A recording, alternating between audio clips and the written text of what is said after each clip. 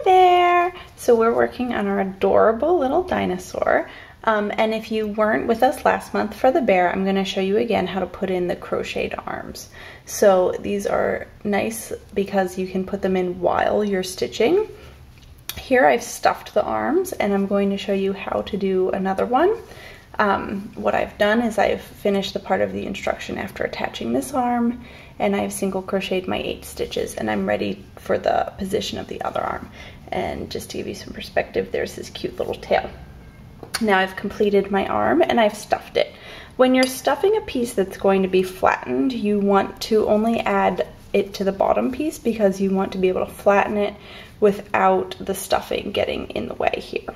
So here we go, I flattened my piece and I like to keep the tail to the one side, and you can see here the stitches come in pairs, so they line up quite nicely like this, and that's what we're going to use when we're crocheting.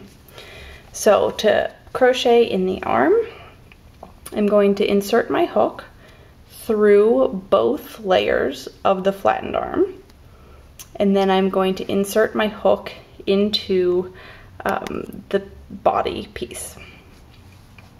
Okay, I'm going to loop my yarn around the hook, draw through all 3 of the loops, then loop around the yarn around the hook again, and pull through, and that is a single crochet. So basically what you're doing is you're inserting your hook through 3 thicknesses of fabric, but then treating them as 1 thickness of fabric.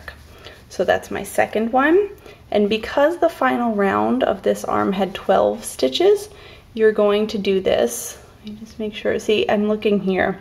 I've already used up this stitch, so I want to make sure I'm not using up a stitch twice. Your stitch count would be off.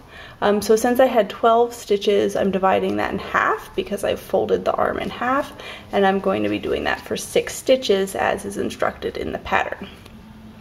So, and it can be tricky. One thing you might want to do if you're having trouble getting all 6 is put a locking stitch marker, like one of these guys, in the starting stitch and the final stitch. That can help you out. So here I'm down to the last 2 stitches, and that can be kind of tricky to get the last 2. So it's okay to use your fingernail or some other device to make sure you're getting those last 2 stitches. And here we go. And now I'm just going to single crochet as usual to finish the round. And that's a really lovely technique. We've done it for the feet as well.